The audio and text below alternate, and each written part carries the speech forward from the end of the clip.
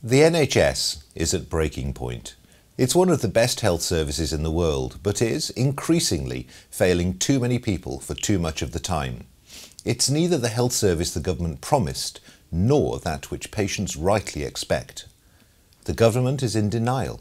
The health and social care system simply will not cope without urgent action to recognise and address the funding and staffing crisis across England.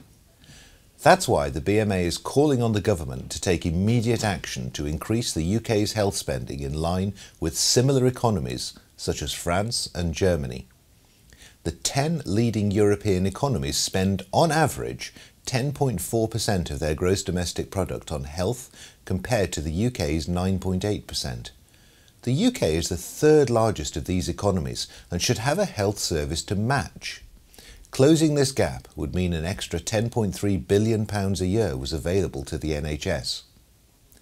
To put that into context, if just half was invested in hospital beds, it could pay for an extra 35,000 every day. Just £3 billion could fund a transformational increase in the number of GPs by 10,000, along with their staff and premises. The repeated raids on the public health budget could be reversed, providing investment rather than the reductions of around 4% a year proposed until at least 2020.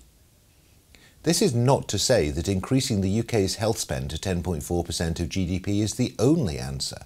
The BMA has consistently highlighted the shortfall in health funding and the impact this is having on patient care, which is why we're also repeating our call for the £30 billion black hole facing the NHS over the next few years in England to be filled and for STPs to be adequately funded. Services remain at breaking point. It's time for the government to act.